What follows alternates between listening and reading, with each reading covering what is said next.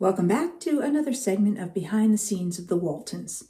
Today I'm going to be talking about episode 24 from season 5, The Go-Getter. If you're enjoying these segments, please do hit like and subscribe. At the beginning of the episode, John Boy is trying to write in his office there, the shed that he's taken over for his newspaper, and he's distracted by the family members outside who are trying to get Jim Bob's car started. They're pushing his car along, trying to help him get it jump-started, and John Boy's very aggravated that he can't have quiet to focus on writing, and it just reminded me of all the circumstances under which I had to find a way to write when I was working with a theater company and had deadlines and just had no choice, and I just had to learn to deal with it. So I'm surprised John Boy wasn't more used to being able to focus under any conditions, but I think he was frustrated because his last chapter just wasn't coming to him. So I think it was more about that than anything else. In selling ads for the Blue Ridge Chronicle, Ben comes in contact a lot with Darlene Jarvis at her father's used car lot. And he fancies himself in love with Darlene. So any excuse to go by there and engage with her. Darlene offers to drive Ben back home and borrows this blue Chevy from her father's car lot.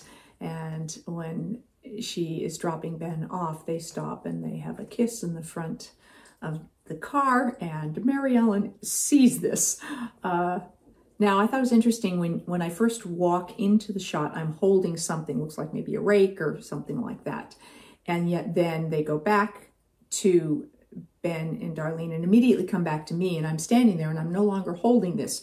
Well, it looks like I maybe put it aside, leaned it against the barn, but you never saw that happen. So it looks almost like, whoa, where did that go? And those are the types of things that you have to make decisions about in editing, because it distracted me to go, wasn't I just holding something? Whereas, maybe they just didn't want to have to take the extra time to see me put that aside because of what it would do with the timing of the scene. Absolutely love this exchange between me and Eric. One of my favorite scenes between us. Well, hey.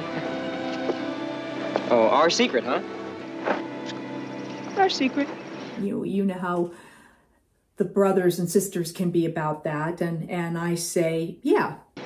Well, you know how the guys are. You won't tell Kurt, will you? Not unless I talk in my sleep. And he says, you do talk in your sleep. And then I reply, it's okay, Kurt doesn't listen in his sleep. Good. Thanks. So I just thought that was a really fun exchange. I noted at the end of this dinner sequence that Jim Bob and Elizabeth ask if they can take their dessert and go sit and listen to the radio because they want to hear Charlie McCarthy. And I always love those references back to Edgar Bergen and having had a chance to work with him in The Homecoming. On deadline to get the newspaper out, John Boy's pushing things along and trying to get everything done, and Ben appears to be busy working, and then we find out that he's been making a paperweight for Darlene with her name on it, and then he dropped some of it into the printing press, and he could have damaged the printing press, and John Boy is just livid. He can't believe that Ben just wasted an hour of work time making this paperweight, and Ben says, well, I can't help it, I'm in love. And so this begins to create a bit of a rift between John Boy and Ben, because John Boy feels Ben isn't really getting the work done. John Boy and Ben's argument escalates, and Ben says, I really don't need this job, and I could go work for Jarvis anytime he'd hire me, and maybe I will. And so ultimately it's like, John Boy says, well, then you just go do that. And Ben says, well, I will.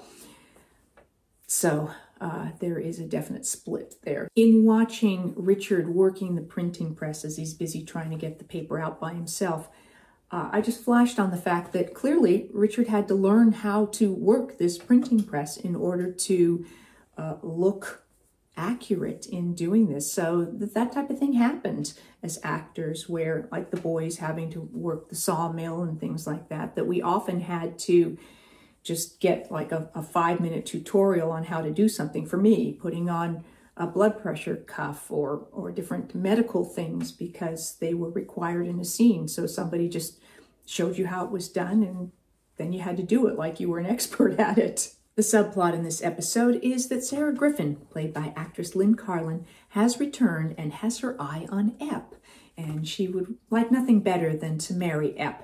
And Olivia thinks that's a great idea because she really likes Sarah and thinks that the two of them, Sarah and Epp, would be great together and would love to have Sarah in the community. So they have gone to Rockfish to shop so that Sarah can have an opportunity to bump into Epp and have a chat with him. Then we flip-flop over to where Ben is now, has gotten himself a job at Jarvis's used car lot, and he is busy getting, he's on a trial. Mr. Jarvis has said he'll put him on a trial basis. Then we go back over to a scene where Olivia is trying to get John to agree to nudge Epp because Epp isn't making a move and Sarah's only there for a few days, and can John somehow push Epp a bit? And John's like, I'm not going to push Epp. Epp moves at his own pace, and that's the way it is. And Olivia's kind of frustrated with that. We're back over at the car lot where Ben has a customer, and Mr. Schmurdy or Schmurdy.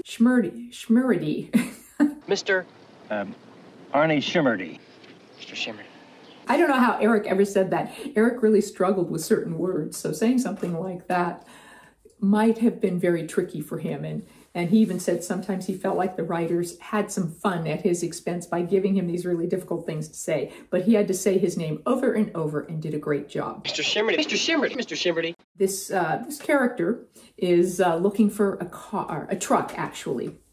He's in need of a new truck. And so Ben sells him this old truck where the upholstery's all gone and everything. But he's saying, well, where do you want to put your money? In the upholstery or in the vehicle? And so he ends up selling the vehicle. And then later on, when he comes home and he's bragging about it, John says, that old truck that used to belong to so-and-so, well, you did tell him about all the issues. And Ben sort of says, well, no, he didn't ask. And we can tell that none of the other family members are very pleased with Ben for selling someone something that he knew had issues without sharing that information.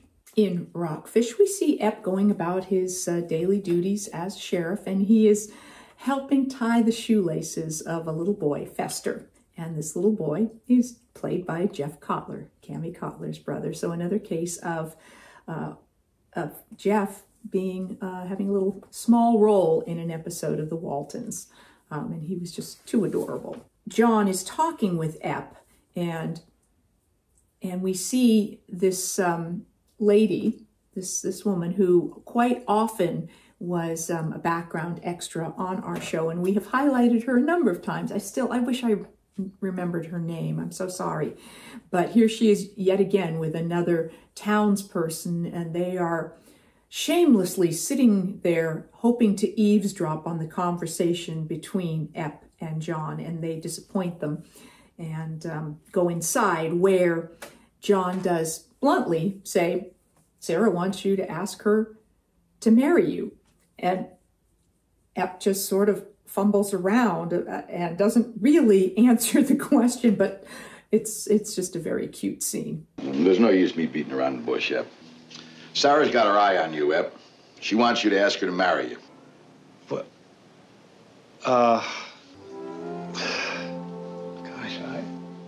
At Ike's store, Mary Ellen is there, and Mrs. Brimmer comes in, and she's talking about how her feet hurt, and Mary Ellen says, well, Kurt would tell you to stay off your feet, and she says, I can't. I run a boarding house. No way I can stay off my feet. And she had walked over there because how else is she going to get there? And Mary Ellen suggests perhaps she buy a car, and that Ben is working over at Jarvis's, and perhaps Mrs. Brimmer should consider that. So Mrs. Brimmer does. She goes over to see Ben, and Ben initially starts showing her this really cute little coupe, but Mr. Jarvis calls him inside and says, we can sell that coupe any day, and it would be good if you could perhaps point her in another direction. But Ben says, you know, she's a family friend. I want to make sure that she gets a good car. And Jarvis basically bribes Ben and says there's extra money in it, extra commission in it for him if he can perhaps get her to buy this sedan.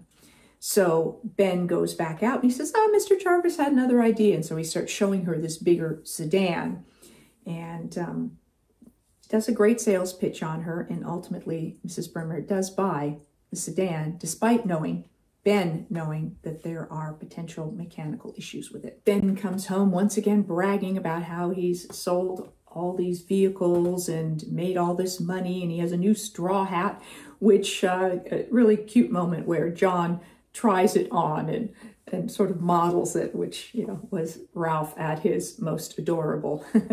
Ben goes back outside and is talking with Jim Bob and just really puts down Jim Bob's car and what he's doing and why is he messing with this piece of junk that, you know, that'll never be anything but a piece of junk. And Jim Bob says, well, when it's done, I'll have a car. He says, yeah, but it'll always be a piece of junk. And he really hurts Jim Bob's feelings because he's just so full of himself and what he considers to be his superior success. A really sweet scene back in Rockfish with as Epp sits outside the sheriff's station and he looks across to two kids who've come up on a horse, and the boy, who in this case is Eric Scott's brother, Dana, goes into the ice cream shop, comes out with 2 ice creams, gives one to the girl who's on the horse, and then feeds the other one to the horse. And then Epp gives him a leg back up onto the horse, and off they go. So just a sweet moment there. Olivia goes over to Mrs. Brimmer's to invite Sarah to dinner. She's going to invite Sarah and Epp to dinner in hopes that that will forward their potential romance. And she finds out from Mrs. Brimmer that the car only ran for 1 day and then it stopped.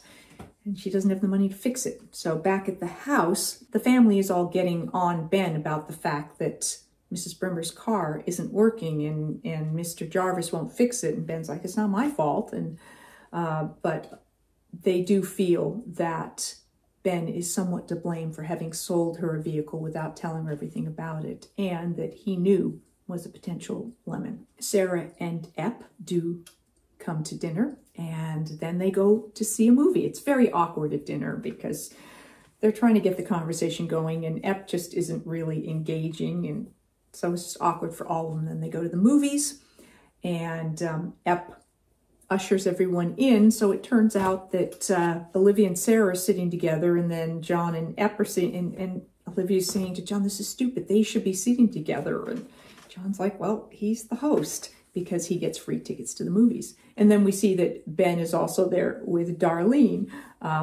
Interesting point was they went to see the movie Naughty Marietta. You see the poster outside the movie house. This is the same poster and movie that we saw in the episode Spring Fever when Jim Bob and Ben took each other's dates to see a movie. And so perhaps this was just a poster that was in the Warner Brothers prop stock and so easy to use. And perhaps they forgot that this was the same movie poster that they used once before. And then they showed cartoons at the beginning, and I sort of made me wonder if this was cartoons that had been produced by Warner Brothers, because Warner Brothers did produce quite a number of cartoons as well. So perhaps something else from the Warner Brothers film stock. On the way home, Epp drops Sarah off first and then takes John and Olivia back. And when John and Olivia exit the car, Olivia says that it was silly that he should have dropped them off first and then taken Sarah home. So Olivia feels like she has completely failed in trying to help Sarah forward her relationship with Epp. But then we see that Epp goes back and taps on Sarah's door to visit with her. After the family having jumped on Ben about the situation with Mrs. Brimmer's car, he goes to talk to John Boy about it and basically tells him Mr. Jarvis won't fix it, and you know he doesn't have any money left because he spent all of the money from his commissions on Darlene. So John Boy's not a whole lot of help because this is a mess that Ben made for himself. Next thing we know, we see Ben towing Mrs. Brimmer's car via Blue. Blue is helping tow the car and Aaron's steering for them. And so Ben has decided that he is going to try to fix Mrs. Brimmer's car for her. Olivia goes by to say goodbye to Sarah, who she knows is leaving, and we end up finding out that Sarah and Ep are indeed going to be getting married. So a happy ending on that front. As Ben struggles to try to fix Mrs. Brimmer's car, others are kind of having some fun at his expense. Ben is under the vehicle. He's trying to do something, and he ends up dumping basically what's supposed to be all the oil onto his face. And I'm sure it was not oil, but who knows, chocolate syrup, something like that, that ended up all over him. During the night, Ben wakes up and he looks around and he hears some sort of a sound, and he notices that Jim Bob is not in his bed. He goes to the window and he looks out, and Jim Bob is working on Mrs. Brimmer's car. So despite the fact that Jim Bob was telling Ben he was doing it all wrong and giving him a hard time and how mean Ben had been to Jim Bob can't help but want to help Mrs. Brimmer, and so he kind of takes charge. And Ben goes over to talk to Jim Bob and say thank you. And John Boy, who's been up working late, comes out and sees the two of them, and basically Jim Bob gets Ben to help him, and the two of them are going to fix Mrs. Brimmer's car. So a sweet ending and a happy ending all the way around. Once again, we had some wonderful guest stars. Of course, the character of Darlene Jarvis in this case was played by Melody Thomas, now Melody Thomas Scott, of Young and the Restless fame. But she did a few episodes of the Waltons, at least one or two, as Darlene Jarvis, and I always liked Melody. I had worked with her very early in my career on an episode of, I think, the Tammy Grimes show. So it was fun to cross paths with her again. And then Mr. Jarvis was played by actor Lou Brown, who did 4 episodes of the Waltons, a couple of them as Mr. Jarvis. Then he was in The Deed in season 1 as a surveyor, Samuel Tinker, and The Attack in season 7 as Ed Whipple. He also did an episode of Little House on the Prairie, did tons of Westerns, including 21 episodes of Gunsmoke, 18 episodes of FBI, and 12 episodes of The Virginian. So quite an extensive resume there. Don Kiefer, who played the gentleman who wanted to buy a truck, Arnie Shimerdy. He was in the original Broadway production of Death of a Salesman, and then was a founding member of the New York Actors Studio, which made me wonder if in his theater days, if perhaps he had crossed paths with Ralph Waite when Ralph was in New York doing theater and things like that. Who knows? I never had a chance to ask Ralph about that, and I don't remember. I wasn't there when they were both on set, and I don't know if they were both on set at the same time. But I think there was a lot of those sorts of connections over the years. Thank you for joining me for this episode of Behind the Scenes of the Waltons. I'll be back with more Behind the Scenes of the Waltons and more Ask Judy. Thanks for watching.